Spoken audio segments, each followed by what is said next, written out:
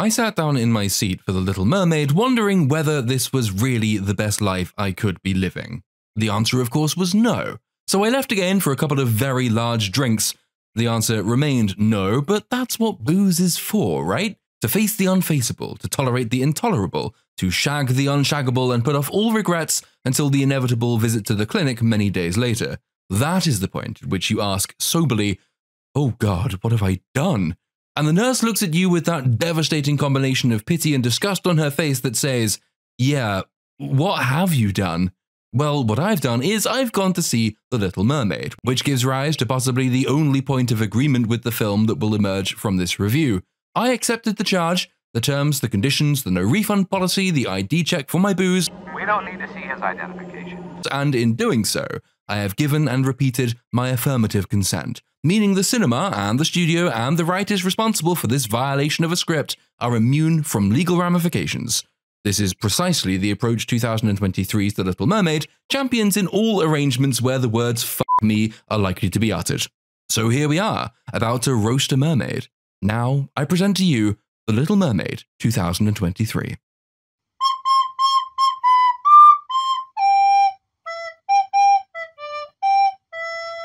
I'll say at the outset that I've never been a particularly big fan of The Little Mermaid, because I've never been a 12-year-old girl, and I've always been a bit perplexed by its undoubted popularity, because science has yet to explain the minds of 12-year-old girls in ways men and sane people with taste can understand.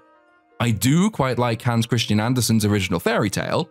Ariel committing suicide at the close resonates much more with me today, having now seen this film, than it has ever done before. Much like J.M. Barrie's Peter Pan, Andersen's story came from a time when men were real men and women were real women, and small fairy creatures from Alpha Centauri did not march at the front of pride parades. The 1953 Peter Pan adaptation found Disney in its delightfully sensible mode, and so, though relatively shallow next to Barrie's original, it did capture most of the essential beats. The difference between boys and girls, the aspiration of girls to maturity and motherhood, the desirability and pitfalls of eternal youth, the importance of growing into memory and responsibility. 1989's The Little Mermaid, by contrast, didn't really feel bound by conventions like depth of meaning and interpretation, ironically enough for something set so very deep beneath the oceans. Though it holds up pretty well next to anything Disney puts out in the modern era, and certainly next to The Little Mermaid of today, the 1989 film falls much further short of its literary progenitor than the 53 adaptation of Peter Pan did. It had, and has, much less to say. As the acknowledged first of Disney's animated offerings to meet success, despite it being, or perhaps because it was, marketed as a girls' film, movies, like The Vote, are for women too, after all. It has rather less to say to boys. Its lessons, its insights, its characters, everything about it save its catchy tunes are much less universalist for the fact. The Little Mermaid 2023 has caused a couple of what we might euphemistically call broader cultural discussions, by which I mean it caused a lot of idiots to shout at each other about race. But for my part, I would wager the male-female divide as being by far the most interesting of the story's lessons. The 1989 film was known at the time to be a girls' film first and foremost, and if archetypes can be formed as recently as 1989, then Ariel and her story are the archetypes, or perhaps the prototypes, of modern female-centric storytelling. Her hankering after a boy in the 89 film led some reviewers at the time to observe the film might not prove popular with the women's liberationists of his day, and it's true to this day that several of the worst takes about that film come from the descendants of that movement. Think the actresses who boast that they'll never let their young girls watch the film because of its perceived reduction of women to simplistic boy-obsessed beauty objects, or laughable concerns about the film's depictions of consent and the lack thereof, both of which prove the timeless truth that the only people more stupid than standard political activists are politically activist actors. We'll touch on that a little bit more later, because the 2023 film's attempts to update the kissing sequence for modern sensibilities wreck the film in unintentionally comic ways, to the surprise of nobody who watches modern movies. That update is at least a difference, but a huge amount remains the same across the two films. The Little Mermaid is a pretty handy contrast between Tales for Boys and Tales for Girls, because it demonstrates a difference in trope. But as broadly as possible, the nature of conflict and growth differs between boys and girls films. I am, of course, speaking in generalities. There are plenty of anecdotal exceptions that represent the best and the most universally appealing stories around. But generally speaking, Tales for Boys represent daunting challenges that require the acquisition of strength, skill, and will to overcome. Your basic war story is a conflict of visions between the oppressed and the oppressor, and the oppressed must grow to overcome the oppressor. The basic psychology at play is domineering. The want to be free of imposition so often amounts to the desire to impose your alternative. The boy hero is knocked back because he is inadequate. He trains and he learns, he crosses from inadequacy to adequacy and then to supremacy, and he wins. The girl hero, by contrast, and as well represented by The Little Mermaid, often remains static. Themes of oppression and imposition remain, but they must be outlasted more than overcome. Outlasted because they represent a natural injustice that is bested by forbearance. The girl doesn't need to change because she's already right. The world just doesn't recognize it yet, but it will eventually because the triumph of right is inevitable. Victory doesn't amount to besting and replacing an enemy, upending a society, taking down an evil empire, or overcoming a supervillain. That is boy hero telos, social domination, while the girl hero's telos is social acclamation. The boy views the world as an object, and the girl is the object of the world. Ariel is a brilliant example of this type, because she does try to change herself in a bid to win the boy. She does exercise agency and attempt to engineer change, but the moral lesson is that she shouldn't, and ultimately she didn't need to. The only reason she did was an external imposition by her father. What she needed was social acceptance of her wants and of her nature, and acclamation for its consequences, which are just natural to her. Her moral lesson is that she's lovely and beautiful and right. The moral development is on the part of her father, who learns that she's lovely and beautiful and right and accepts that he must let her go, to be herself. Swapping a tail for a set of legs doesn't actually represent change in the story, it represents a static moral rightness. Don't bend, don't break, stay strong, you go girl. Ariel is not, though, a Mary Sue in the 1989 version. Because she isn't all-powerful, she isn't super strong, the central dilemma arises from her profoundly mistaken attempts to rectify her father's mistaken approach to parenthood. But she is, in her essence, perfectly right. The essential differentness is that the boy wants improvement through change, while the girl wants the freedom to be entirely herself. Ironically, it was felt at the time that the 1989 film wouldn't appeal to feminists, at least in part, for the agency Ariel displays in making that mistake. Because one of the paradoxes of modern feminism as it manifests itself in girl boss characters today is that it has an incredibly restrictive and ultimately meaningless and content-free idea of what girls are and should be. Girls should have motive and agency, they say. But not like that. And we'll be seeing a lot of that as we move on to the 2023 remake. But it wants saying that the '89 film also shares a lot of the traits we commonly scoff at when we look at modern girl stories generally. Hans Christian Andersen's original is a brilliant contrast because it shows a middle ground between tales for boys and tales for girls that doesn't lapse into the cliches and navel-gazing that both genres so often fall for, and we'll probably touch on that again later as well. But the sublime can wait, for we have many fathoms of shit to wade through first, and it's probably about time to get on with it. Just one final word at the outset, we commonly refer to this genre of Disney film as a live-action remake. I'm pretty sure I've done it myself in the past. It's not, though. I mean, just look at this shit. She's riding a blue gimp in a blue room, surrounded by blue gimps and a plastic model of a crab. You can call it many things, but live action it ain't. So if you catch me in this script referring to it as a live action film, feel free to pillory me in the comments because I would be wrong to call it so. The Little Mermaid 2023 opens with pretty ocean visuals that give me nightmarish Avatar flashbacks, with a quote from Hans Christian Andersen floating on the screen that the writers presumably found on Goodreads or Brainy Quote because there's no evidence they've actually read him. Much as with the '89 film, we begin on a ship, though on this occasion the crew is attempting to harpoon a mermaid. They know of mermaids, you see, and the mermaids know of them. The film occasionally threatens to flesh out a geopolitical relationship, but since that would require a consistent application of the brain, they never really get far with it. The shipmates reference the Sea King and the dangers of mermaids and how the mer people have made the seas dangerous, especially at this time of year when the king is gathering his family to him.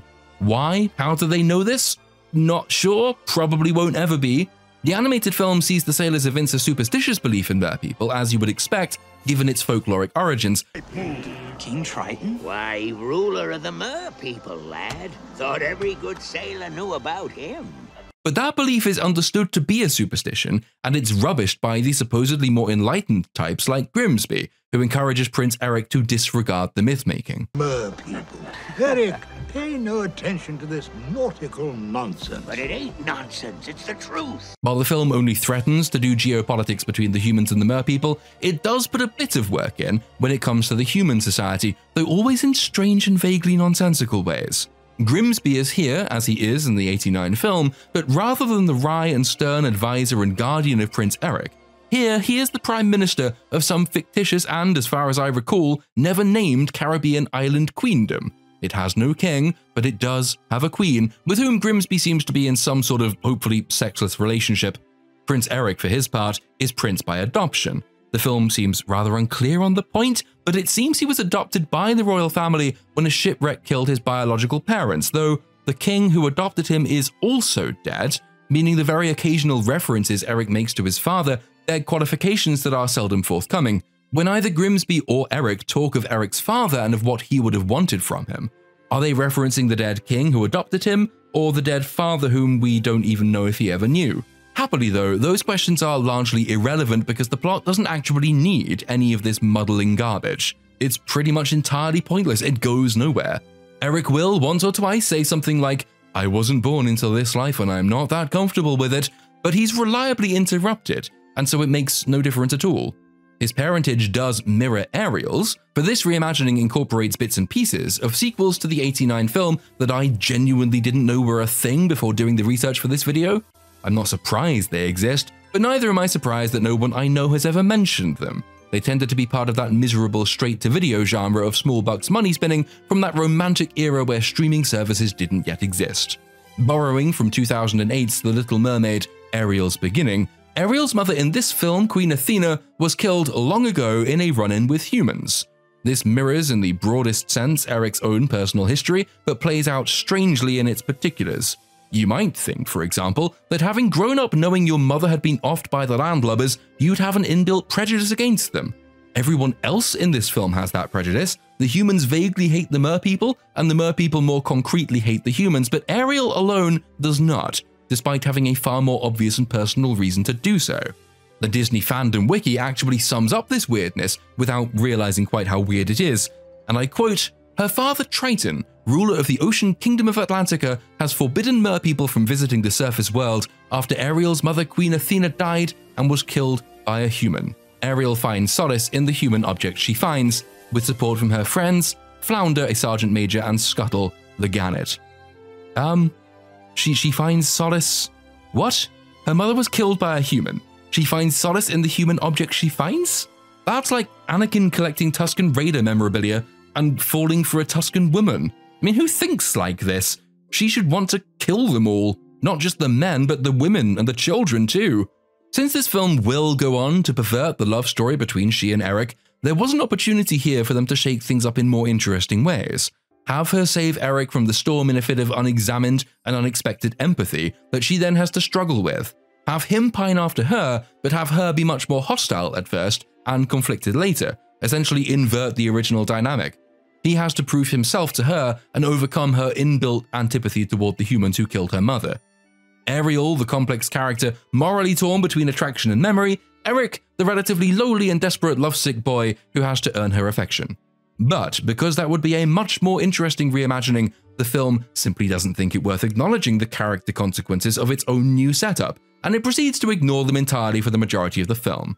By the way, I'm not writing a hagiography of the '89 film here. There's actually a lot more potential in a tragic backstory than the one given in that film, where the mer people's hatred of the humans isn't really formed or fleshed out at all. King Triton refers to them as evil harpooning fish eaters and such. Do you think I want to see my youngest daughter snared by some fish eater's hook? And the difference isn't really anything more complicated than that they're, well, different. But if you are going to build something more nuanced than that, you do need to account for the consequences of your setup, and this film never does. The ship sequence plays out similarly to the animated film, the principal differences being A, the sailor's knowledge of the mer people, B, Grimsby's role and also his character and history, and C, which is smaller but I'd argue quite significant, its deployment of symbolism. Eric and Grimsby contrive to drop a telescope in this version of the opening, And it's this falling object that occasions our scene transition to the underwater world, serving the function of the fork and the pipe and other collectibles in the '89 film. I'll touch on those in a moment, but at the telescope, in the '89 film, voiceless Ariel stays with Eric in the castle after he rescues her, and she attempts to get him to fall in love with her and almost succeeds. But she's hampered because he remembers vaguely his rescuer, a mystery girl, singing to him on the beach after dragging him from his storm-wrecked ship. He has it in his head that she is the dream girl, the one, and to the extent he hesitates in falling for Ariel, he does so because he holds out hope of finding this mystery savior, not knowing that they're the same person because Ariel cannot speak to affirm it. There's a moment at the beginning of the third act and immediately preceding Ursula's corrupting arrival where he's prepared to give up on that forlorn search and settle with Ariel. We see him on a cliff at night playing a flute to the sea. He sighs, he looks to the window of Ariel's room, he stands, he throws the flute into the sea. Symbolic, I think, of his decision to give up on the doomed hunt for the fantasy mystery girl. That doesn't happen in this film. There is no flute sequence, and it might sound like a small thing, but it's appropriately symbolic itself, representative of the 2023 film's lack of subtlety and symbolic understanding. It casts away an object, a telescope, that's got significant symbolic potential for no other reason than to manufacture a scene transition. There are plenty more offensive changes and plenty worse decisions made, but this kind of thing bugs me because a great many significant errors are born from the mindset that treats important things as trinkets. If not a flute, couldn't this telescope have stayed with him as the symbol of his doomed search for the fantasy girl? Couldn't he have discarded it in a more meaningful way, like he discards the flute in the '89 film? It would only have taken a few seconds, and God knows the film could shed 50 times as much bloat to accommodate it, but that would require some sort of imagination, so no, I guess. It's just a scene transition, boring and mechanical and convenient. Another change from the original is the reason Ariel's absence is noted at home. In '89, Sebastian is putting on a concert for King Triton, and Ariel, who is due to sing, doesn't turn up. She's too busy pining after princes and gawking at humans. Very simplistic stuff, uncomplicated but important and easy to grasp. In 2023, King Triton is called something called a Coral Moon meeting, where all his daughters gather to bring him tidings. Is that a pun? I think that's a pun. From the 7 seas. He has 7 daughters, one for each of the seas, which doesn't matter in the slightest except insofar as it lets the film flaunt its multicultural credentials. None of these multiracial beauties is a character, none has any role to speak of in the plot. Their presence does, however, pose questions of those who do. King Triton, for example. The film pretends, when it wants to, that Ariel's mother's death is important in determining what passes for the world's geopolitics. It forgets it completely when Ariel is desirous of humanity, but it also forgets it with the multicultural sisters. Either the death of Triton's wife was so massively important that it turned him into a submarine racist, or it didn't matter much and he went shagging mermaids in all the 7 seas. You can't easily have that both ways, can you? Either he's embittered to the point of xenophobia by the loss of his wife, or he's a mer player. Which is it, film? By the way, you could have made them impactful to the story. Hans Christian Andersen's fairy tale has it that they are not allowed to visit the surface until they reach the age of 15, and each of them is born 1 year apart. The Little Mermaid is the youngest of 6, so she has the longest time to wait. The promise made is that each of the sisters visits the surface when they are of age and brings back stories, tales of what they saw, and the wonders of the world above the sea. The Little Mermaid is portrayed as most fascinated by these tales, but she'll have to make do with her grandmother's account until her eldest sister makes the journey, and then the tales of the 5 sisters in turn, which are never sufficient. Though it's also worth mentioning that as they grow and become familiar with the world above the sea, each of the sisters becomes disenchanted by it. They eventually come home, believing home to be more beautiful than the surface world after all, making them less romantic and so conveying less romance and less satisfaction to the youngest daughter who still yearns after the sky. There are plenty more details to the original that impart nuance lacking from the '89 film and certainly from this one. As a rite of passage, for example, the girls must have oysters affixed to their tails before they make the upward journey, and this is painful. But when she complains, the Little Mermaid's grandmother informs her that pride must suffer pain, which sets up her ultimate sacrifice at the close of the tale. But the most pertinent bit is the role of the sisters. Because the Little Mermaid is forbidden from reaching the surface, they are her only source of inspiration. Her passion and her desires and her inquisitiveness are all the stronger because she only has partial, second and third-hand accounts of the wonders above her.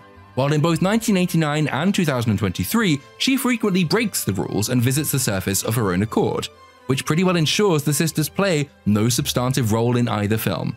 Ariel's infatuation with the above generally, and the humans and the prince specifically, result from her own initiative in both films, which diminishes both next to their literary origin. If she does this all the time, why does her wonder persist undimmed? Shouldn't it diminish with familiarity? Isn't her instant infatuation better explained by a first encounter with a legend than it is by a long and gradual glimpse through her own eyes of the world she so desires? We get here our first introduction to Sebastian and Flounder, and both demonstrate the follies with these pseudo-live action reimaginings. Most, if not all, of the Disney animated classics could have been live action originally, and in many cases, a conscious decision was made, sometimes by Walt Disney himself, to make them animated instead. And Sebastian and Flounder are good evidence as to the reasoning behind that decision. In the 1989 film, they are both very expressive, Sebastian in particular. Their voice parts are well performed, but they're augmented by the kind of accentuated, anthropomorphized expression that gives them a physical character and personality. The problem with making them look as close as possible to an actual crab and an actual fish is that you can't do that. Flounder in particular is entirely unexpressive in this film because he's a fish, and fish faces don't really do emotion much, like at all. Sebastian's enlarged eyes give him slightly more of a physical identity, but the emphasis there is on slightly. While the voice actors do their best, and by do their best, I mean they seem to be deliberately trying to sound as much like the original cast as possible, they are entirely unaided by anything in the visual realm. That makes them much less memorable, and in Flounder's case almost entirely forgettable. I'm adding bits and pieces to this script 2 hours after I left the theater, and already I've forgotten what he actually looks like in the film. I have to go back and find him again to remind me that, oh yeah, he's just a generic fish. Give me either of their names in this context, and my mind will immediately conjure the animated versions of the characters, because by making them animated, Disney made them, if not more human, then at least more recognizable. You're forced to wonder what, if anything, crosses the creative minds of the people now working at the studio, on the generous assumption they have creative minds at all. What is it about this pseudo-live action medium that exceeds the creative potential of animation? You're already animating 95% of the shot anyway. I'm not a huge fan of the replacement of hand-drawn with computer-generated animation elsewhere in Disney's domain, but at least films like Frozen have the ability to accentuate and exaggerate and bring more out of their characters than this pseudo-live action style can. So why is pseudo-live action the current meta, Disney? What's the point? What are you achieving artistically? What about this is better than about this?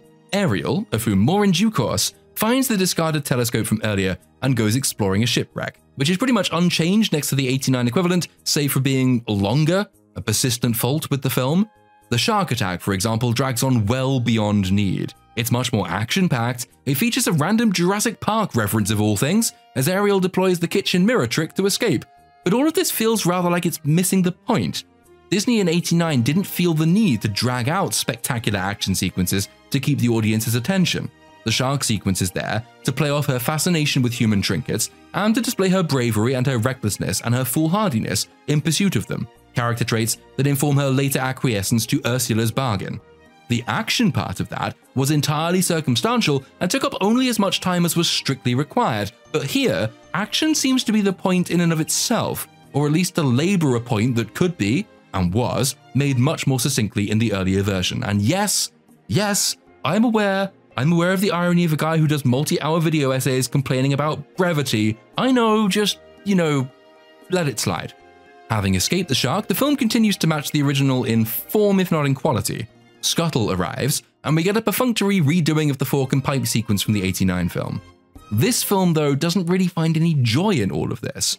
'89 was quite charming in the way it lets Scuttle, who's otherwise a buffoon, enjoy this one moment of intellectual superiority. What? What is it? It's a dingle hopper. He doesn't actually have a clue what these human objects do, but Ariel doesn't either, and Scuttle bluffs his way to make-believe virtue by imparting knowledge she doesn't possess.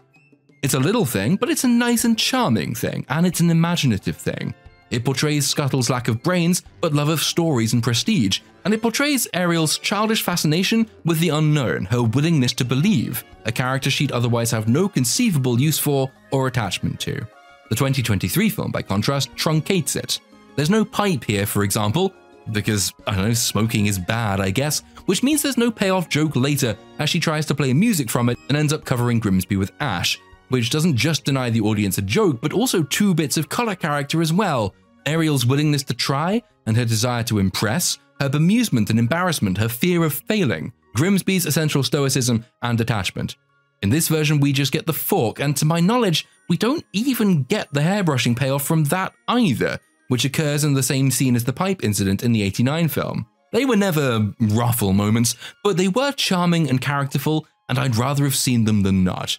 And they're not replaced by anything better, which is the only real reason for doing away with them to begin with.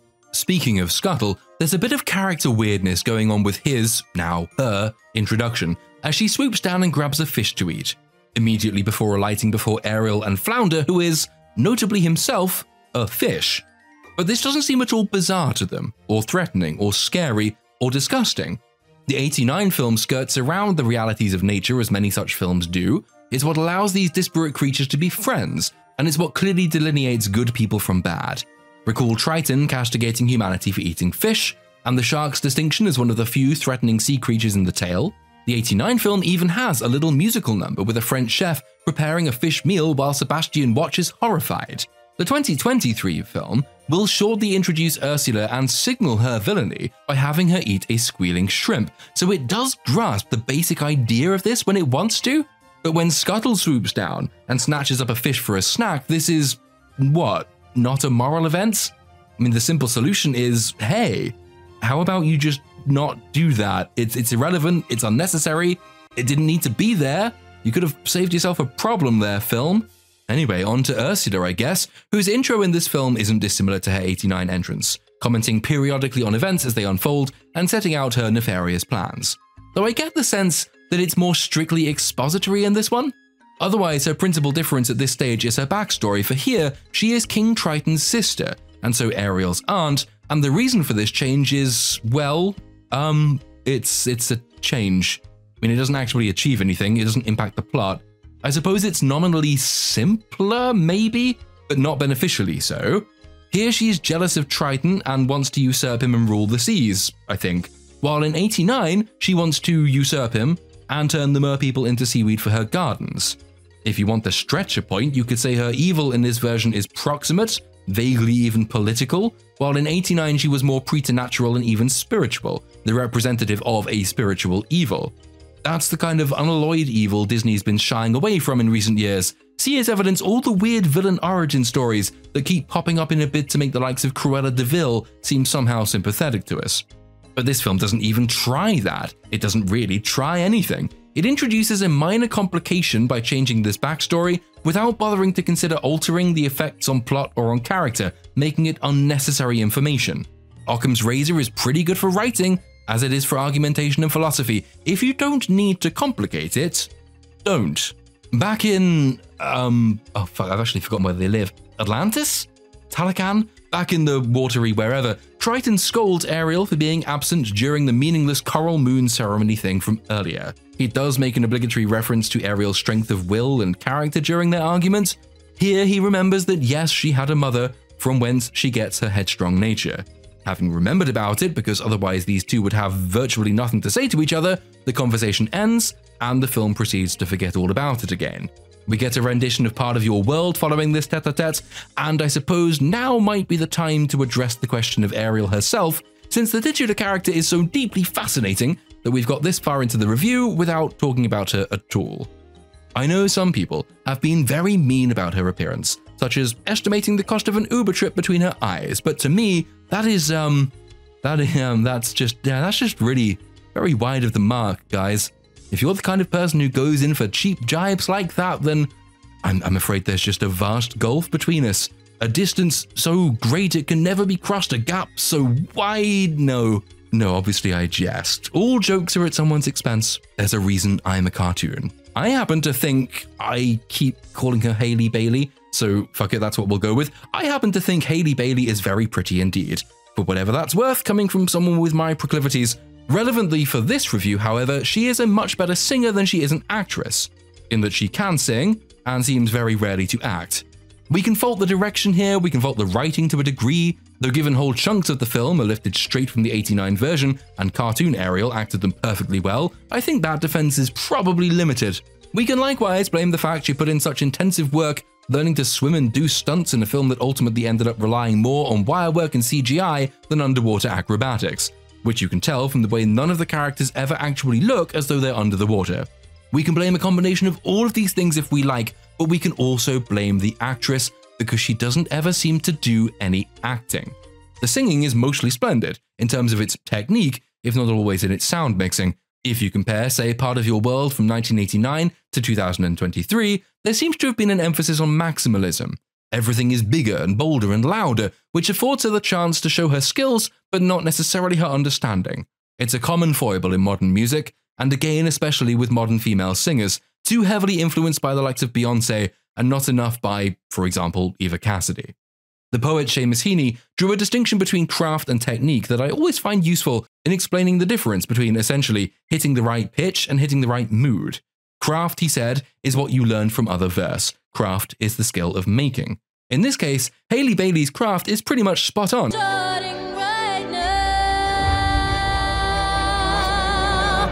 That's a lovely, lovely voice.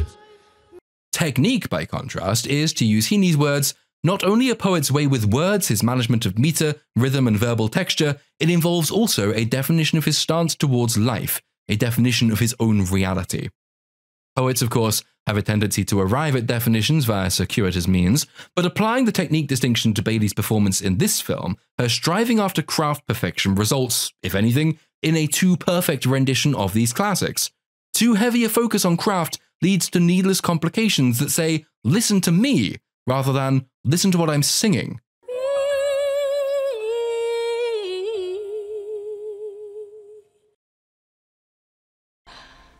Wish I could be.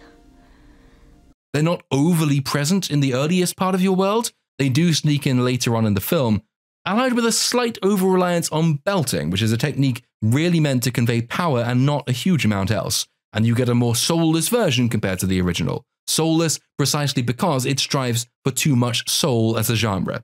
Probably the clearest example to demonstrate this point, it's clearer because it's worse than Bailey's performance, I should add, is Rita Ora's recent butchering of Running Up That Hill. If I only could, I'll make a deal with God. I butchered it myself months ago on my second channel, link in the description if you fancy a cringe.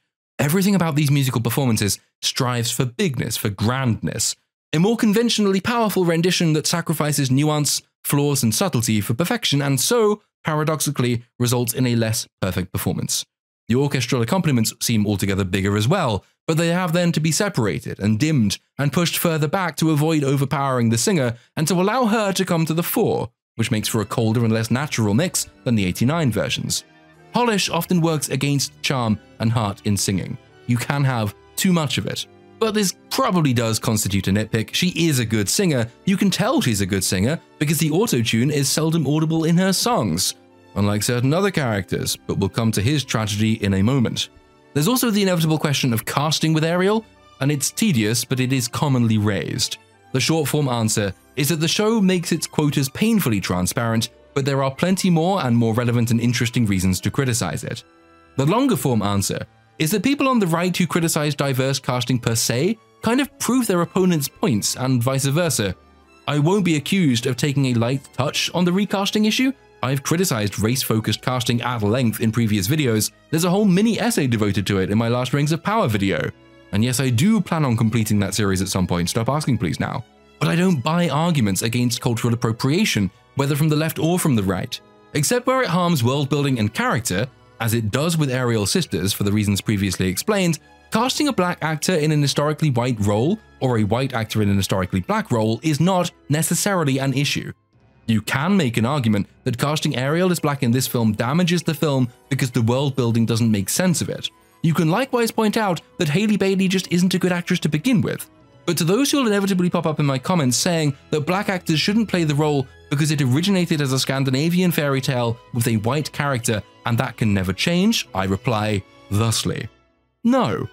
I've not spent all my critically aware life repudiating the left's arguments against cultural appropriation, only to accept the equivalent argument from the right. culture as we know it in the West is appropriation. That's a good thing. Cultural appropriation is a form of cultural transmission and is the reason we have all of these stories to begin with. Cultures which allow and which are receptive to transmission are cultures that grow and become strong and rich. Cultures which are incapable of transmission or which reject it ossify and stagnate and die. The reason we have iconic stories like Aladdin, to stick within Disney's realm, is that white Westerners saw the beauty in the 1001 Nights and sought to adapt and translate the tales. To say Ariel is a Scandi folktale and black people shouldn't play the role is to say Aladdin is a Middle Eastern tale and whitey shouldn't be allowed to adapt or adopt it. That is not to say that black people should be cast because they are black, any more than that white people should be cast because they are white. It is not to excuse studios from evincing a race preference in one direction at the expense of the other. But the correct grounds to criticize Ariel's casting in this film is that it was designed to beat a quota or to make a political point, and as a result the character does not fit the world. It is not that having a black actress in the role is wrong because of her race, because there is no conceivable way the Little Mermaid could ever be black. If you make the latter argument, the argument that the tale is Scandi so blacks can't play it, then you basically agree with the premise of the other side's race politics, you just disagree with the direction it takes. Why, for that matter, should Americans be adapting old Scandi folktales themselves? Scandi immigrants helped found the country, sure, but so did freed black slaves. If a character's race is important because race qua race is important, you have accepted the left's proposition. They believe that, that's why these quotas exist to begin with. Equally, if you're on the left and you believe black representation is important at the expense of art, you can't then complain when white folk meet you on your own terms and demand representation in turn. That one extreme replicates the worst features of the opposite extreme is depressingly predictable. Feminism breeds melanism, black power breeds white power, gay pride breeds straight pride, etc. ad nauseum. I'll happily appropriate Shakespeare, who happily appropriated Eurabian cultural trappings in saying a plague on both your houses. The only relevance race has in art is art itself. Does it make sense in universe or does it not? Does the fictional world make sense or doesn't it? Is the actor good or aren't they? And that's it. The answer to all three in this context is no, and that is the proper grounds to criticize the casting decisions. But there is nothing, absolutely nothing, intrinsically wrong with casting Ariel as black. You simply have to A, cast for talent, and B, to make the resulting depiction fit the world. If you set it in Scandinavia, logic entails the character be white. If you relocate it to the Caribbean, logic dictates they need not be. Anyway, moving on to non-racial matters, the film sticks quite closely to its 89 progenitor as Ariel pops up to the surface to reenact the ship encounter, which features few deviations. It's night, there are fireworks, there's a statue to Prince Eric, there's a dog. Ariel hoists herself up on the bows to watch the humans dance and sing.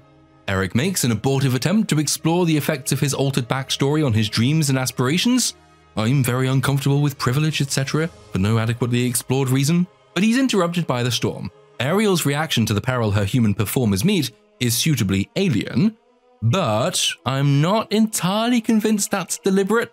She seems almost fascinated by their frantic running around, securing the ship against the wind and the waves, and if it is deliberate, then that is a good way of portraying her essential otherness. The humans here are reacting to something that is very familiar to her, so she finds their reactions to the familiar beguiling. The reason I'm not sure it was deliberate is that, as mentioned, Baile doesn't really do acting at all, so it could be that she's fully aware of and empathetic with the humans' fears and plight, she's just not expressing her emotions because Baile can't.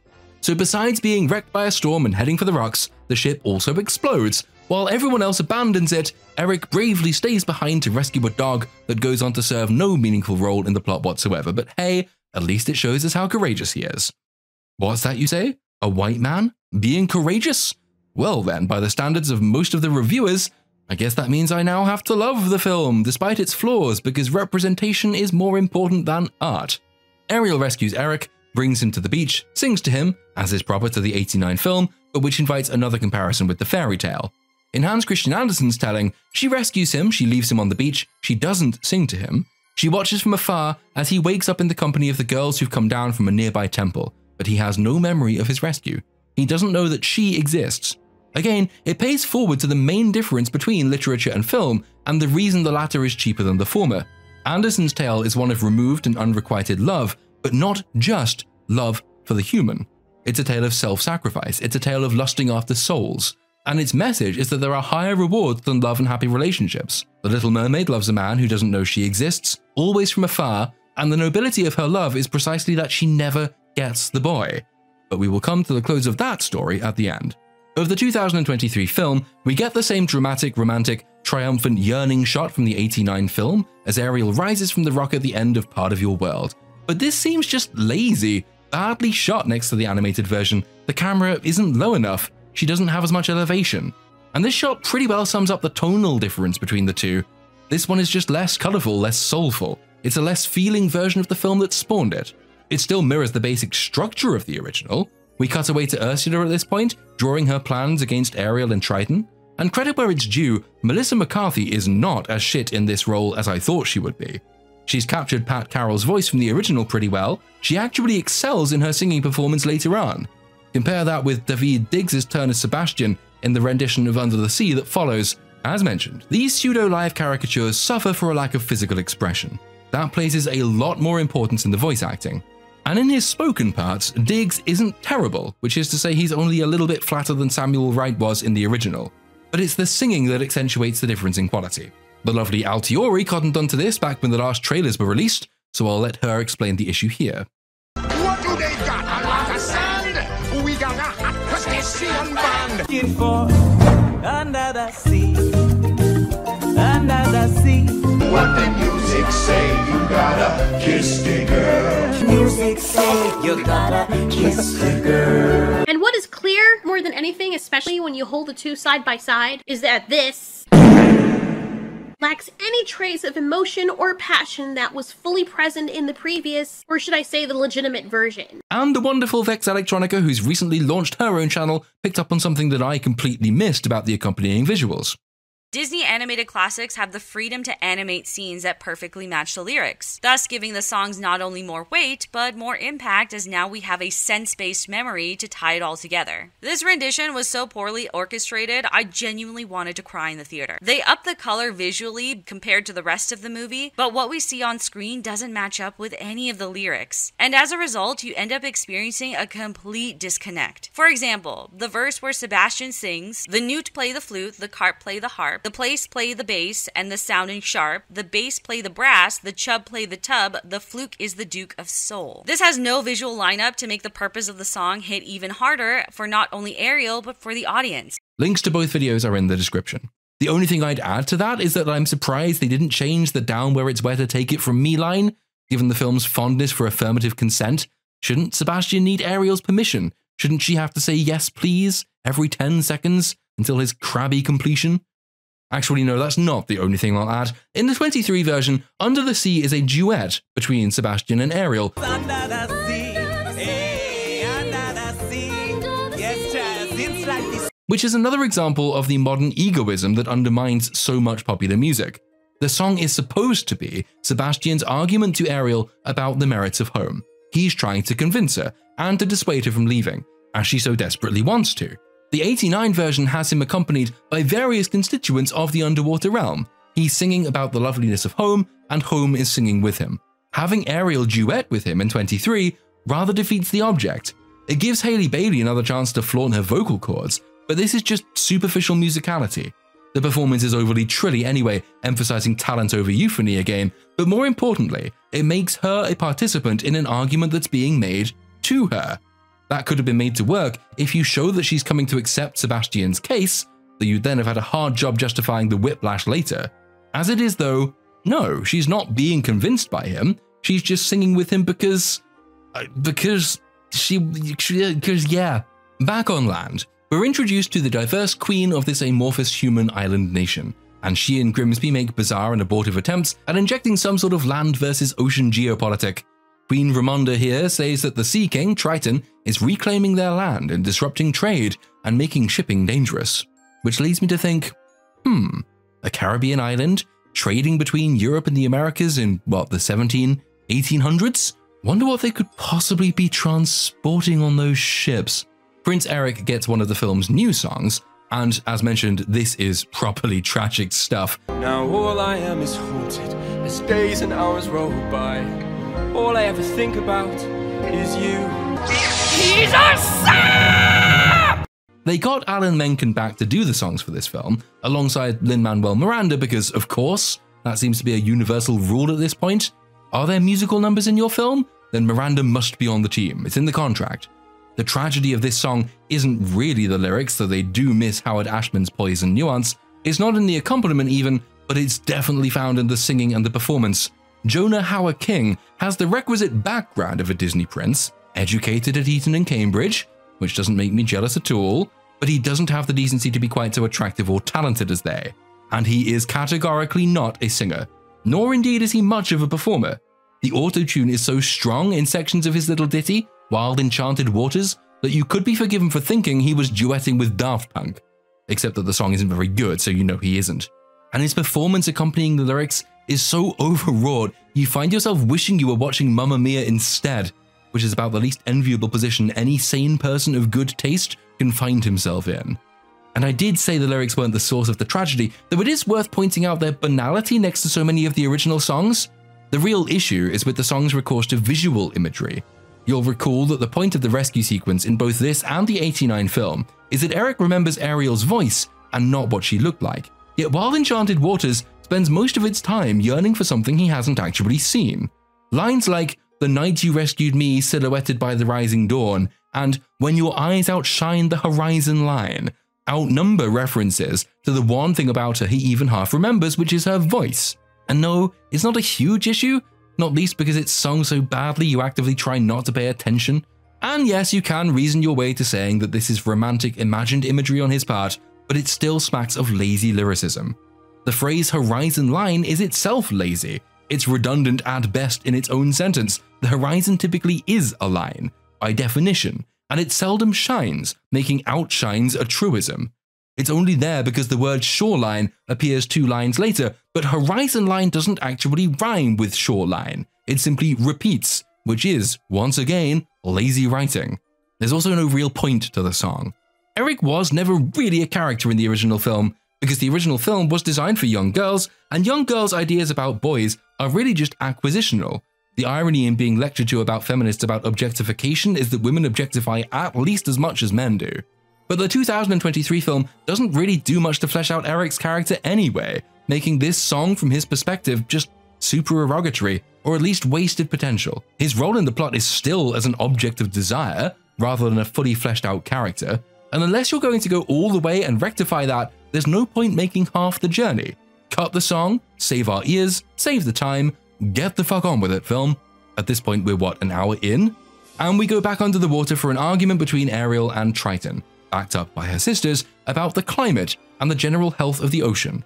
Ariel rejects the suggestion that humans are dangerous and suffers through a perfunctory lesson on the damage humans allegedly do to coral reefs of all things, which kind of sums up Hollywood's fashionable attitudes and the delay before opinions are received, much like the Paul Ehrlich population bomb style fears that still inform the politically green set's belief in overpopulation, despite having been roundly debunked by history decades ago. We stopped hearing about coral bleaching and such in the news of late, because inconveniently for activists, it turns out nature is more resilient than we thought. The annoying thing about these pseudo-environmentalist messages is, well, besides their euphoric catastrophizing and the way political activists latch onto them to peddle their 19th century ideologies, it's the fact they distract from real and worthwhile conservationist causes. If you are going to inject environmentalism into films, can't you at least make it useful? The Little Mermaid doesn't, mercifully, think it worthwhile adumbrating some systemic analysis of humanity's planet rape, and instead it decides that the merpeople are especially pissed off because their coral reefs are being destroyed by shipwrecks, which is kind of funny, really. A, because the odds of a ship sinking on a reef are really quite small, and B, because we actually sink ships deliberately in real life to encourage re-coralization, if that's a word. Coral reefs like growing on shit. The merpeople should be thanking humanity for giving them so many reef-building wrecks.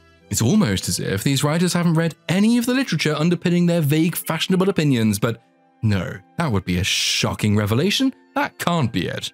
And all of this is taking the place of the '89 film Ariel's much more obvious pining after Prince Eric, because if anything, this film wants to underplay this aspect of her character, and this poses issues. As when Triton asks Sebastian whether he's noticed Ariel being abnormally distant and distracted of late, Sebastian says no. And really, we have no reason to disagree. She was absent from the Coral Moon meeting earlier, but this hasn't been reinforced by her underlying wants anything like so strongly as the 89 film did. We haven't been shown her being increasingly distracted.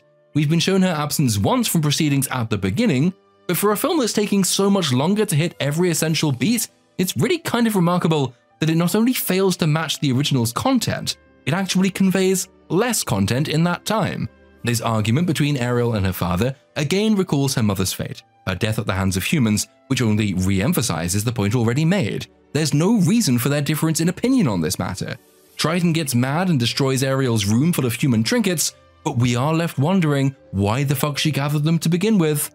Ursula seizes the post-argument haze to tempt Ariel down into her nether regions. I now really regret that choice of words. And once again, comical ineptitude is on display, though not so much from Melissa McCarthy herself, to whom we'll come shortly. In the first place, Ariel's journey to Ursula's underworld should positively terrify her. One of the first things she sees en route is the complete skeleton of a dead merman. And if that weren't enough, she then gets attacked by the fauna. And if that weren't enough, she has to swim through a literal tunnel of fucking skulls to reach her nefarious aunt. And you might well be thinking, hey, this isn't really tempting, is it? I mean, this ought to scare the shit out of her. This is, put as mildly as possible, off-putting? Surely Ariel will at least raise the question, say, auntie dear, I know you're pretending to be my friend, but you sure seem to have killed a lot of people. That tunnel full of skulls is a bit weird. Not really sure I should trust you. In the event, what does she say? You're not at all like my father described you. And she means this positively, as in, Ursula doesn't seem to be as evil as Triton made her out to be. Based on what film? She uses skulls as fucking wallpaper. And the film can't even remember its own setup here. Ursula asks Ariel what Triton said about her. Ariel responds, and I quote, that you like to cause trouble between humans and merpeople. That's an actual line in the film. That's the thing that Ariel remembers, having just swum through a tunnel of skulls. Say, remember how in the preceding scene, Triton trashed Ariel's room full of human trinkets and said humans are horrible and evil because humans killed her mother and deserve to be destroyed? You would think causing trouble between humans and merpeople would be a point in Ursula's favor based on everything the film has said so far. If you defined trouble so broadly as to include she likes tricking merpeople into falling in love with humans, then it might be sustainable. But you would then be doing an awful lot of work on the part of the writers because that is not in the film. It wasn't an issue in the original because these lines weren't in the original. 23's The Little Mermaid has taken the decidedly weird approach of dropping random objects on the original script without actually concatenating them into the resulting film. One of the characters could randomly shout out Wakanda forever, and it would make as much sense as any other addition to this story. The temptation aspect of the original film works because you know Ursula is dark and sinister, but you don't yet know the extent of her evil. It's a sup with the devil and use a long spoon situation. You comprehend the basic devilness of the person on the other end, but you don't really know what it entails, or what it means precisely, or what it has planned. And the moment you do, it's too late. Ursula is dark, nefarious, evil in a vague and unsubstantiated way, but the vagueness allows for temptation. Ariel knows she probably shouldn't be doing this, but she's prepared to strike the bargain because she cannot conceive of the cost. That's undermined when you have Ursula's lair carpeted with a genocide's worth of skulls and festooned with the corpses of merpeople. There's nothing about this darkness that can lure Ariel in. Everything about it should make her run a mile. To be fair to the film though, Melissa McCarthy is, and I never thought I'd find myself saying this, one of the film's stronger components. Her acting is never much more than mid in her speaking parts, but she's one of only 2 on-screen actors who even reach those heights. It's her voice that carries the performance, both spoken and sung. In terms of a purely vocal performance, this version of Poor Unfortunate Souls really isn't terrible. It doesn't break any new ground, and McCarthy's triumph is in doing a more than passable impression of Pat Carroll. Despite the singing being altogether quite good, however, the 2 principal issues arise when she's warbling. In the first place, the physical performance just isn't there. You can tell she's miming and that the audio has been overlaid in post, which isn't unexpected, but it does require some finessing to make sure mouth movements match sounds and sounds match the actor's physicality. I sing a fair bit, it's the reason I'm hoarse today, I just had a lesson before recording this script, Usually I sing like a girl and I'm not even joking. And one of the key lessons you learn, especially for belting and other powerful techniques that live in your chest, is the link between the physical and the audible. You can try it at home. Go to call out to someone far away, but pause just before you do it. Note what you're doing. Mouth open, palate raised, teeth are probably showing, mouth almost smiling compared to your usual embouchure. You are prepared to make this sound. You don't have to be aware of the technical elements to spot their results. Put your TV on mute and watch someone shouting. You know they're shouting, whether or not you hear the sound, because everything about their face conveys the shout. McCarthy, alas, does not. In fact, what mid-tier acting she's capable of during her spoken parts seems to disappear entirely while she's performing the song. Watch her face as she flies around the screen, and you're struck with expressions that are seldom more than vacant and disinvested. It's not just the song that stands out in the '89 film, it's also Ursula's physicality, her expressive range, her non-verbal character. That stuff is sadly missing from McCarthy's performance. The other issue is, of course, the changes to the lyrics. Most of the song remains the same, but an entire section on body language has been excised. Having laid out the terms of the deal to Ariel, legs in exchange for voice, and found her doubtful, the original Ursula ups the trickery, telling Ariel that men on land don't value women for their voice. Never underestimate the importance of body language, Ursula says. The men up there don't like a lot of blabber. They think a girl who gossips is a bore, she sings. Come on, they're not all that impressed with conversation. True gentlemen avoid it where they can. But they dote and swoon and fawn on a lady who's withdrawn. It's she who holds her tongue who gets a man.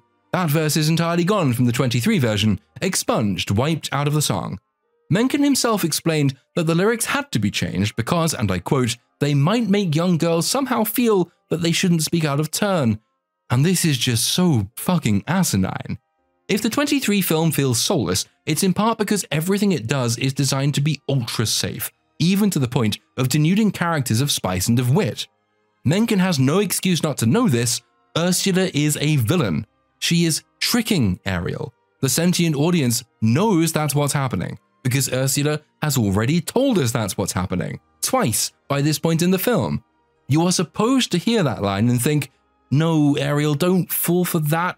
But you're also supposed to think, quietly to yourself, but I can kind of see why she might, because that's quite a spicy line. Spicy because its characterization of men is not completely unfair. The line is partly satirical. It's a veiled barb against a part of its real-world audience. A barb that stings more sharply than the blathering equivalent of modern feminism that stings with all the sharpness of a brick. And so, as in this scene, misses its target completely. You don't even have to agree that Ursula's slight contains a degree of truth to it to recognize that it's more potent as an attack and more appealing as a line in its own right than the nothingness that has here replaced it. Young girls somehow feeling that they shouldn't speak out of turn is the point of the trick, jolly green jizzface. The moral resolution is in Ariel realizing that she doesn't have to give up her voice to be accepted and loved. That message actually remains in this film. We'll encounter it toward the end, but here it's not going to refute anything. It's not disproving or rebuking Ursula. It's not even subtly rebuking men in the real world anymore. There was no reason to remove this line. There was every reason to keep it. The payoff remains. The setup is gone. That's just shit writing overall. There's another slight change to this scene and its setup that precedes a major and hilariously bad one. The slight change is that in the '89 film, having accepted the devil's bargain and lost her tail, Ariel has to be helped to the surface by Sebastian and Flounder because she's never had legs before and she doesn't know how to use them, so she can't swim on her own.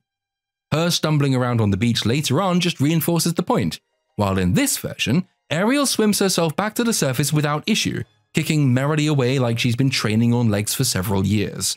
That, though, is a minor peeve. There is a much bigger change that goes on to wreck a substantial portion of what follows.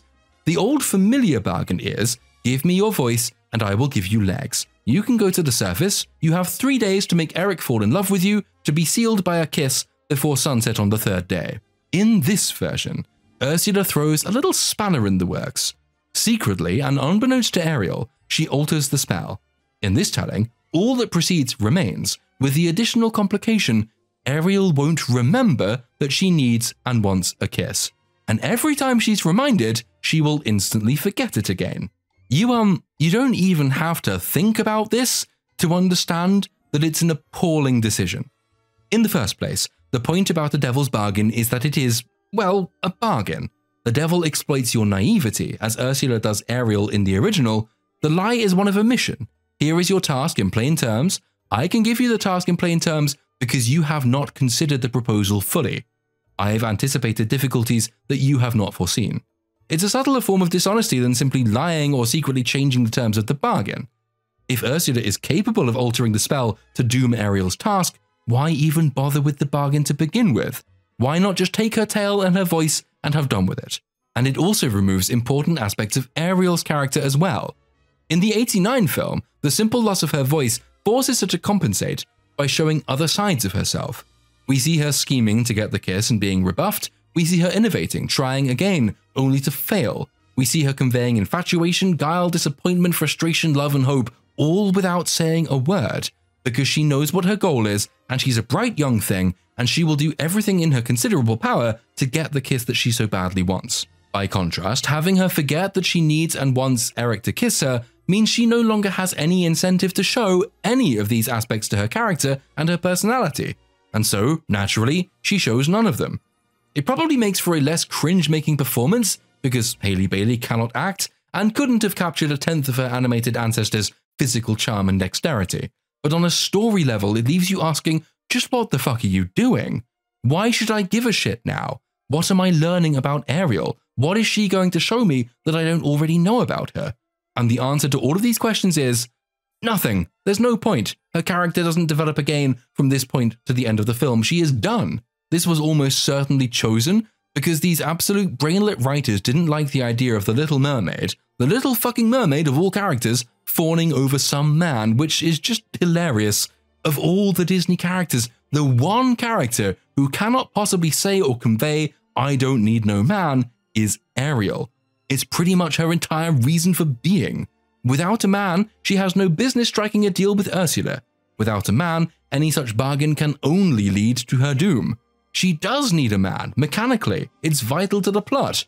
But the writers seem to think that this detracts from her character and her agency as a strong and independent woman, because these writers are idiots. The clever aspect of Ariel's character in '89 is that for all her goals are simple and conventional, she knows what she wants, and she is the one who leads the story, who pursues the goal, who tries everything to achieve it, the one who shows great flexibility and ingenuity in the attempt. It's what makes her, ironically enough, a strong, independent woman.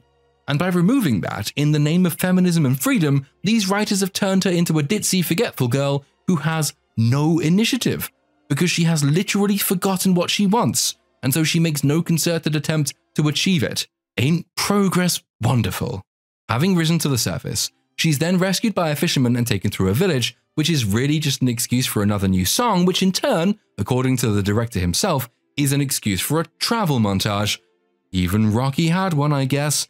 But not only is this not productive, it is counterproductive. In the first place, it goes some way toward explaining why the film is almost an hour longer than its predecessor while adding nothing of substance. In the second place, it muddles the sacrifice of Ariel's voice. She will not infrequently narrate in song between now and the time she gets her voice back, which might be forgivable were she to make any meaningful observations, she doesn't of course, but which would still work against the dramatic realization of her muteness. I sat in the cinema listening to her after she'd lost her voice thinking, well, what the fuck was the point in taking her voice away from her if she's not going to shut the fuck up? The montage simply longs out what the original accomplished more efficiently, her re-meeting with Eric. And if I'm complaining about a lack of brevity, you know things are pretty fucking bad. The travel montage through the colourful village also serves to highlight the film's weird relationship with geography. The '89 film kept this as vague as possible in a bid to universalize the story and avoid getting bogged down in particulars, because if you start getting bogged down about your world, you invite questions that need answers. We're told that this weird little island nation, which is a monarchy led by a black queen with an adopted white prince son advised by a Pakistani prime minister, that it trades with Europe and also with Brazil, which means I am forced to point out that one of the largest trades between Europe and Brazil in this time period was slaves. The Empire of Brazil imported around half of all slaves taken from Africa to the New World, and continued doing so until the British Navy imposed a military blockade to end the trade. The very diverse population of the Little Mermaid's island kingdom could, in a charitable interpretation, be freed slaves, or in a less charitable interpretation, they've all been given a rare day off from the plantation in order to dress colorfully and bang steel drums because, you know, stereotypes are racist, except where they aren't. And it's not as though I'm looking especially hard for these geographic connotations. The film isn't shy about placing itself in time or place. We'll even get a map sequence later where Prince Eric points to various countries on a map and explains geography to Ariel. The film seems to want to replace the mutual fawning and lovesickness of the original with a more organically developing relationship, which completely misses the point, but oh well, I guess.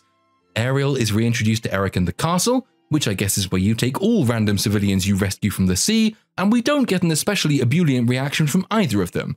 Ariel because she's forgotten who he is, and Eric because he doesn't know who she is. You have to forgive the incongruity of this arrangement in the original as well, but at least you're invited to do that, because it's a harmless story of star-crossed lovers, and fate makes accommodations for such little things. But in this version, the same basic mechanic is in play, but in service of a completely countervailing motive. The writers seem to want to portray a naturally forming affection between the two, rather than something powerful brought in at first meeting. But as is so often the case, it carelessly plonks the new idea on an old script and doesn't do anything to make it fit. Ariel cannot speak, and except where we're made to suffer her internal monologue through song, she is forced to try and converse with body language. She doesn't convey much at all for the reasons previously explained, but what little she does try to convey seems far too much for Halle Bailey to muster. Eric isn't especially disappointed by her inability to speak, which is more a crushing realization in the '89 film. He sympathizes and says most people around here use too many words and have nothing to say, which is kind of ironic, since Prince Eric says this in a speech that is not in the original, that goes on to talk about, among other things, fossilized sea stones, him guiding her around a plot-convenient museum of items, and it achieves very little in double the time. There is something of an inversion here as well. In the '89 film, Ariel attempts to impress Eric by using the false knowledge given her by Scuttle to use human objects, combing her hair with a fork, blowing a smoking pipe like a musical instrument, and covering Grimsby with ash, and so on. In this film's museum, though, it's Ariel who shows Eric what various of these undersea collectibles do, which does accomplish something. The film is making a bad attempt, but an attempt nonetheless, to create a more naturally and mutually forming relationship than the directed simping of the '89 film. This scene does a good enough job of establishing a shared interest and, more particularly, of making Ariel interesting to Eric. It's just a shame that the scene has taken the place of one of the original film's funnier and more charming little skits, and without really changing the result. The destiny of both films is for these two characters to grow closer together anyway. The principal difference is one of intent. Another key change between the two films is in the impression of time. Both establish the 3-day ticking clock mechanic, but while the '89 film proceeds at quite a pace and manages to make the ticking clock really tick, drumming up a bit more tension as we see Ariel get ever more desperate at her voicelessness, this film does the precise opposite. The first film condenses 3 days into what feels like a few minutes, while this one drags the 3 days out to feel like, well, yeah, 3 days. It's a nigh on interminable film, and that's largely a result of having Ariel forget her reason for being here. The need for a kiss and her desperate need and even existential want to get one keeps the '89 film motoring along, and is never out of the audience's mind. But here, because Ariel forgets it, it serves no purpose. It adds no real sense of urgency, because our protagonist is not aware of the urgency of her situation to begin with. On top of which, because the film is trying to have the relationship form naturally, it has to take the time out to manufacture situations that allow them to learn more about each other. Again, not necessarily a bad thing, except that it just doesn't work for this story or in this film. Here, there is no French chef, so no rendition of Le Poisson. I assume this was to avoid pissing off the French with a crude stereotype, because it's been a while since the French blew up and tried to conquer Europe in a fit of pique, and they are probably overdue another attempt. But then, if this was about avoiding stereotypes, how do we explain all the happy diverse villagers on this weird little island who smile and dance and play kettle drums every hour of every day? This is all part of the film's dating sequence, which returns to more familiar grounds as Eric and Ariel go out onto the Blue Lagoon. Which brings us on to Kiss the Girl, laughably undermined by a combination of a lyric alteration and by Ariel's established forgetfulness. For a couple of lines have been inserted into the song, meaning Sebastian's injunction to kiss the girl make a gesture toward fanatical bores who push for affirmative consent in all romantic relations. Use your words, boy, and ask her, Sebastian says. But as is so often the case, this new invention hasn't actually been made to match the scene over which it's been superimposed. Eric doesn't use his words and ask her at all. Ariel, of course, forgets that she wants to be kissed. She forgets it every time they come close. It's Eric who's simping in this version, not her. So whenever he leans in to kiss her, she forgets that that's what she wants and she leans away from him. Which, far from expressing affirmative consent, she can't because she can't speak, it seems to suggest tacit rejection. Yet Sebastian carries on singing Kiss the Girl, which I think means by the bizarre logic of the film that Sebastian is perpetuating rape culture. It's clunky, it's awkward, and it didn't need to be this way. In the original, it's Ariel who makes the moves, and Sebastian's song is intended to aid her concerted attempt to be kissed. If anything, the person not giving or being asked for affirmative consent is Eric in the original, yet I don't recall anyone ever complaining about that. But having Ariel fully aware of her desires and the instigator in the kissing game would have completely solved the problem the film is here trying to tackle, if you even consider it a problem. I rather think the affirmative consent movement is absolutely fucking ridiculous. You can't and don't sign formal contracts for intimate interactions, and there's a vast gulf between going with it and going way too far. Not every misinterpreted sign or overly forward advance constitutes sexual assault or harassment, and the presumption that assent is an issue that needs to be solved in this way is based on typically skewed data around assaults, but that's all by the by. Via a quick cutaway to King Triton, who begins to blame himself for Ariel's disappearance, she and Eric return to the castle and Eric begins to explain that he wasn't born into privilege and he isn't comfortable with it.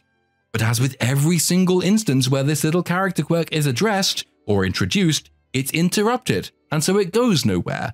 It goes nowhere at all throughout the film, and seems a decidedly lazy attempt to stick a sheaf of character on the original's minimalistic depiction, but no actual content or depth. Again, I'm by no means opposed to giving Eric more of a character, I think it would be a good thing. But you do actually have to do something with it, you have to complete the job. More lines do not necessarily mean more character. The vague idea that his life mirrors Ariel's is definitely present, and I'm sure that's what the writers were going for, but the result is no different from the '89 film, and that achieved all of this more efficiently. So you have to ask, why are you even bothering with this?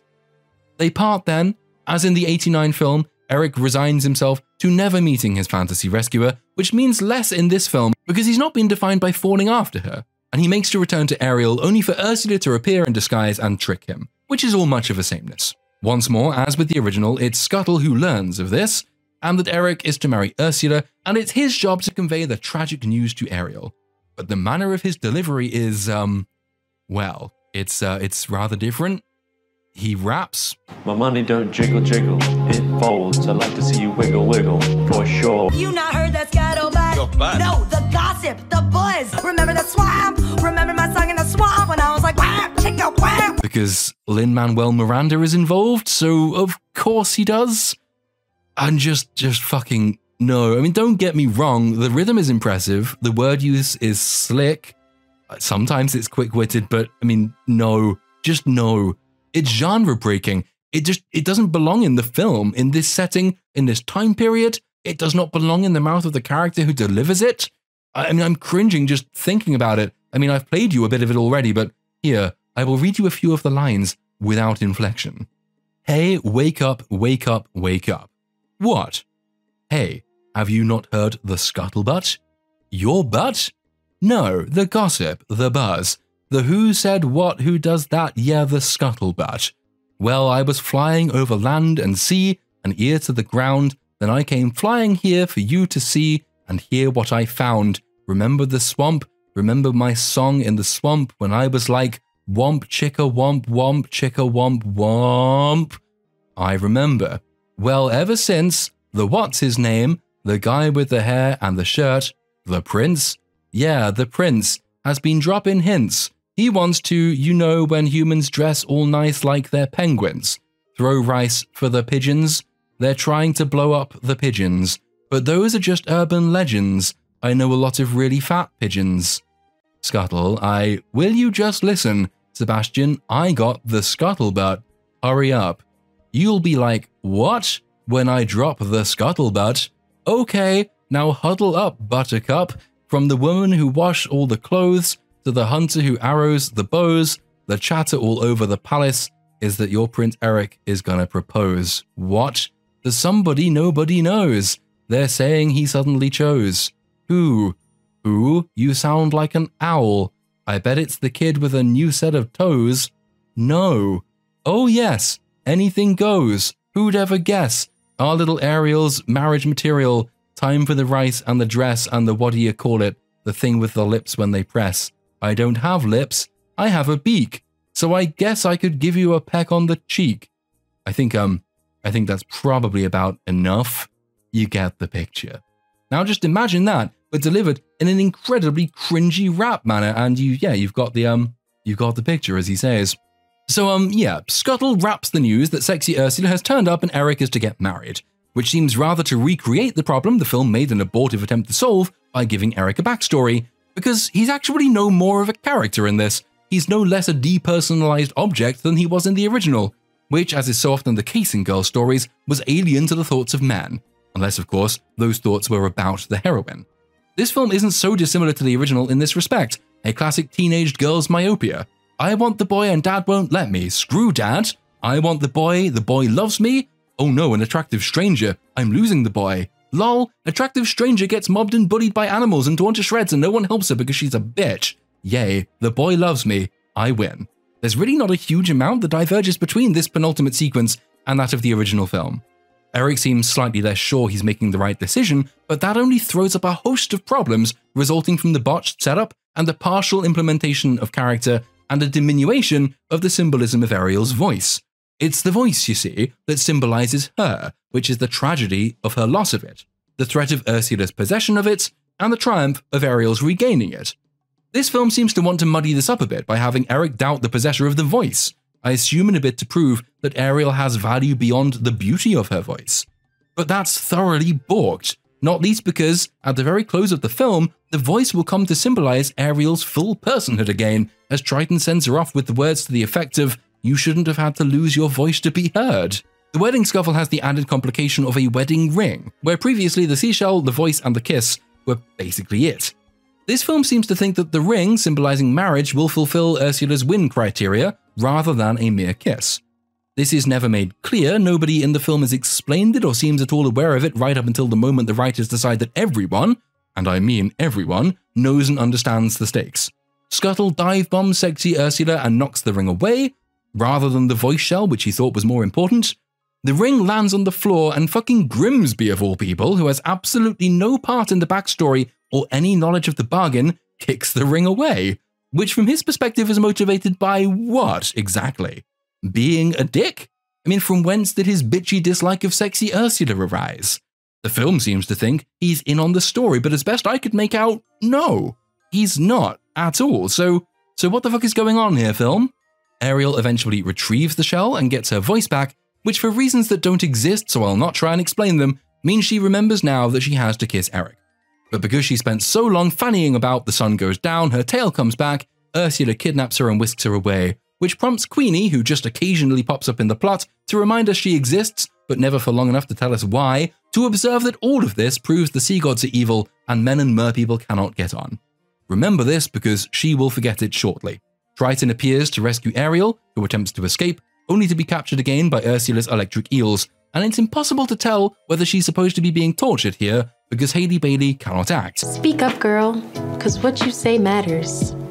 I think the implication is yes, she is being tortured. We see the electrical sparks and Triton voluntarily gives up his trident to save her.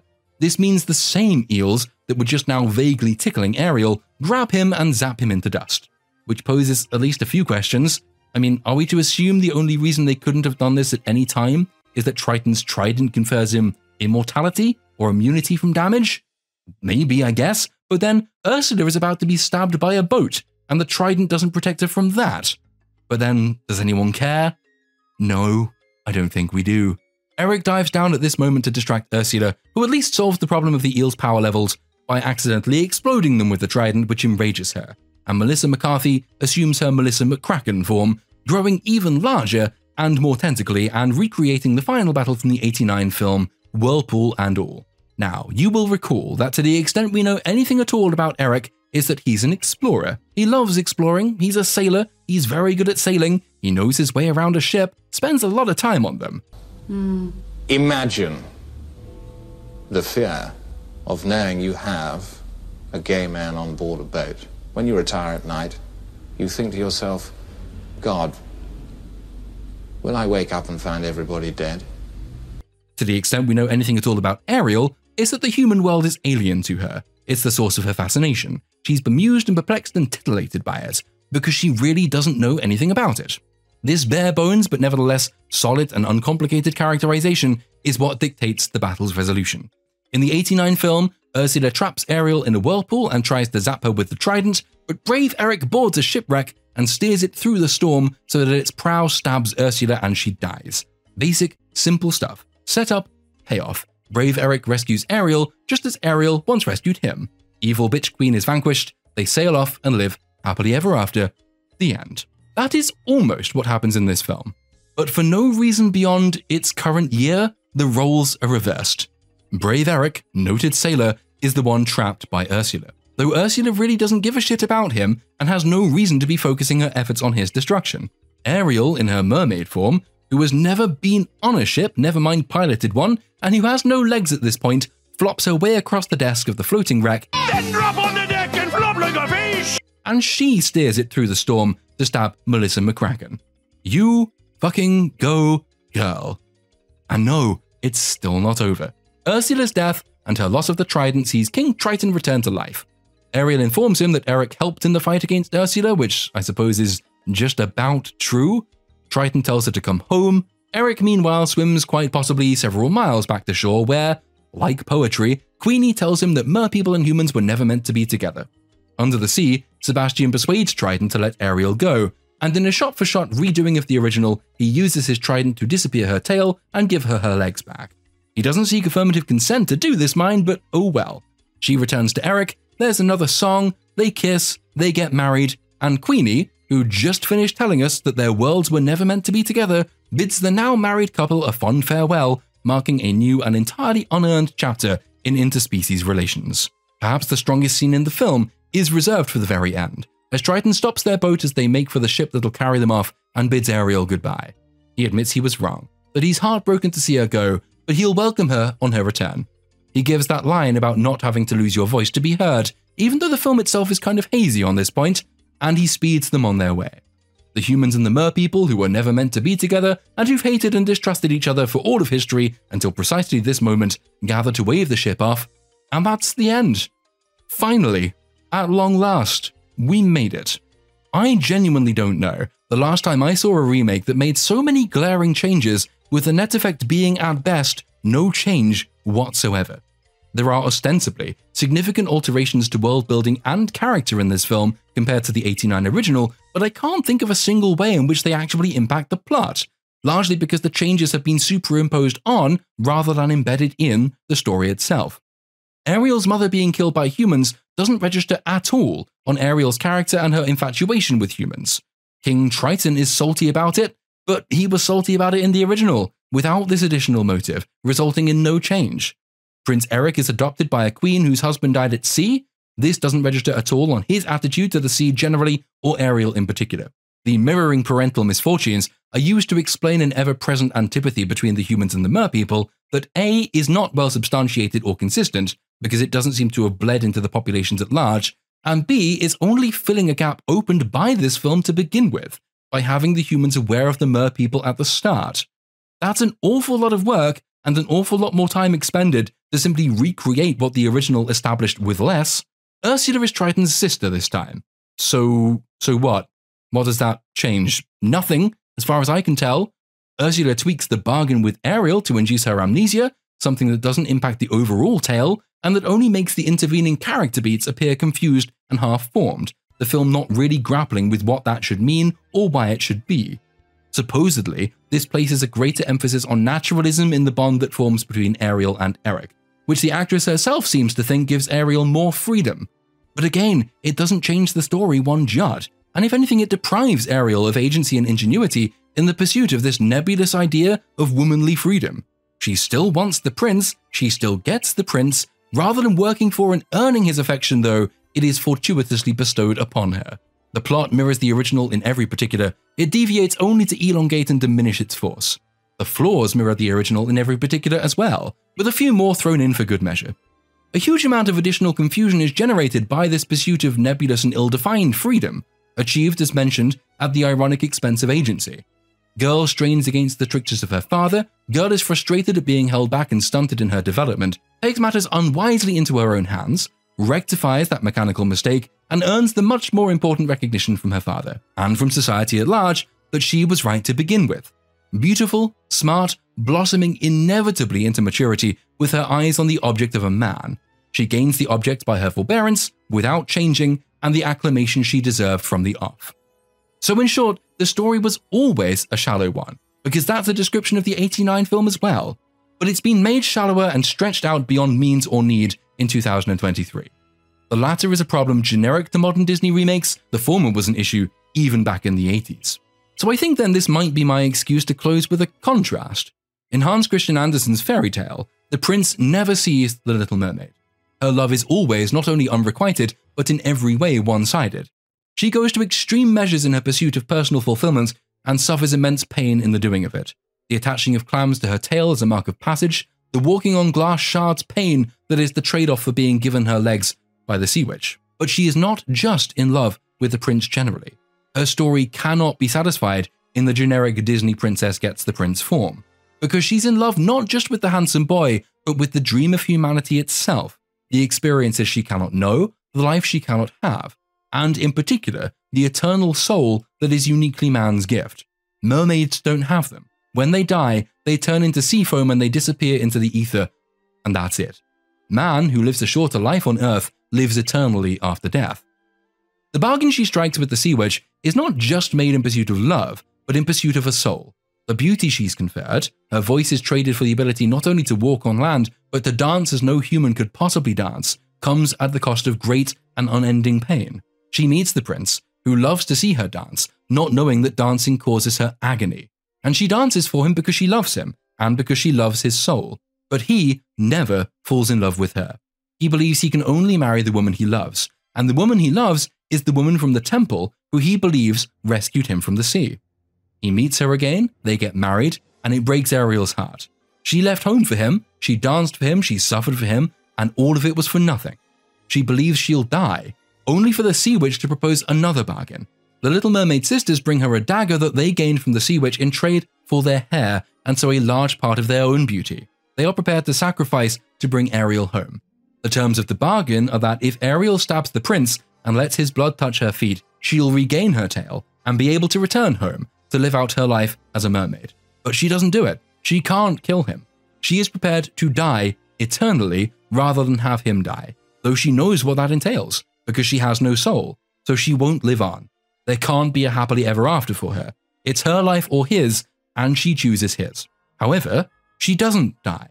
Because she sought a soul, and yet she was prepared to sacrifice that search and herself for the soul of another, she's lifted up among others who distinguish themselves by this same moral selflessness and purity. She's not given a soul as a reward, but she is given the chance to earn one. If she does good deeds for mankind for 300 years, she will ascend to heaven in the end, and that is how the fairy tale closes. Keep in mind, that's a story intended for children. Hans Christian Andersen did suspect at the time, and wrote to this effect, that children might not grasp the fullness of it, but he hoped their parents might. And after all, who is going to be reading to the children to begin with? There are a couple of things to note about that. Perhaps the most important is that it stands as a refutation to those, and I know they'll be in my comment section already, who will dismiss criticism of quote-unquote kids' movies because they are just kids' movies. No, fuck off. Children are too important to be left to shitty media. This was once fairly well understood. The anti-woke crowd still do understand this when they complain about nefarious agendas being pushed to children in media. You shouldn't just be concerned that your children be shielded from politics you don't like. You should want more for them, more than safety from the negative. If children can be negatively impacted by what they consume, they can be positively changed as well. Secondly, and relatedly, it harks back to the problem I raised at the beginning, which I raised specifically in relation to girl stories, but which does infect certain boy stories as well, albeit in different ways.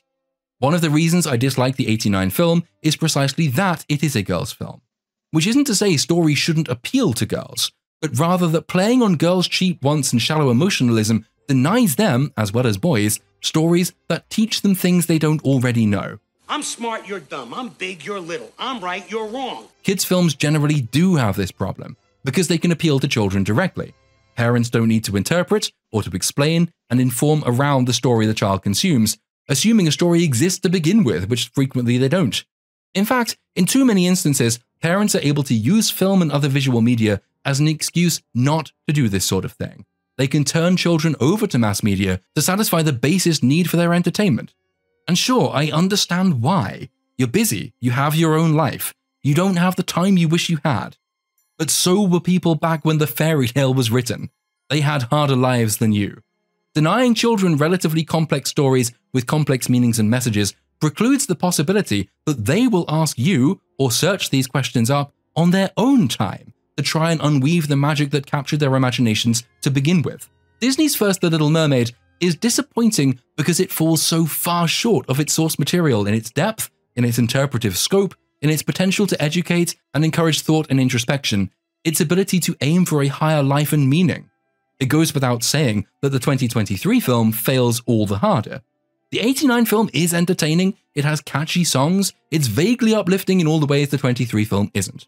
And yeah, I guess if you're comparing it to now, that's a start. But comparing it to the fairy tale, that's still a huge drop-off. Is it really the best we can do? Why is it the stories we tell children today have to be so much shallower than the stories we told children a century ago? Can we, just perhaps, do better? And with that, I'll let you go. Thank you for stopping by. I'll see you in the next video.